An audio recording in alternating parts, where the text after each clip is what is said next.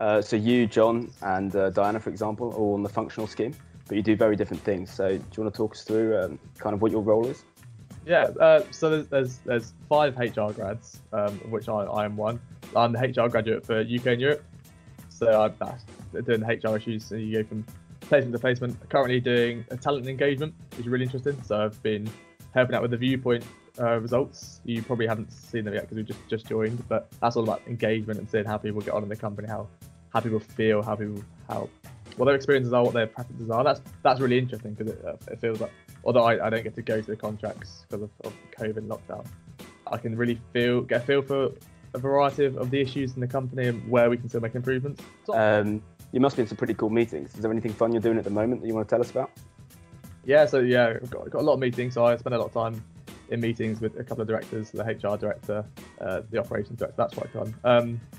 At the moment, doing some stuff to do with back to the Viewpoint, but we did a really good piece of work about engagement and analysing the comments. So I've been fortunate enough that the other regions have picked up on this, and they've also found that quite interesting. So I've been presenting our work to the people in engagement in the Middle East, people in engagement in the Americas, and they've really appreciated the work we've done, and they're looking to do something similar. So that's quite cool. That feels quite rewarding, because although we've been here 2 months now, I'm really getting some really interesting exposure, nitty gritty side of the business, and feels like I'm actually trying to achieve something, which is not something I was sure I'd be able to do in the first 2 months.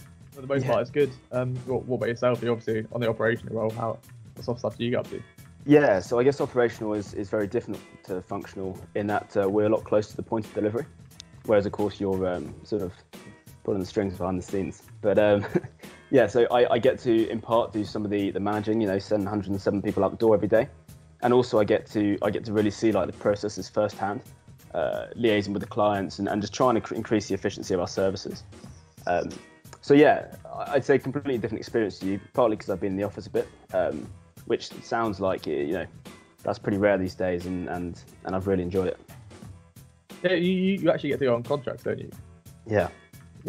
So like the other day, I went out on the actual bin round. So I do Nice. citizen services, obviously, environmental services, and God, that was a tough day of work.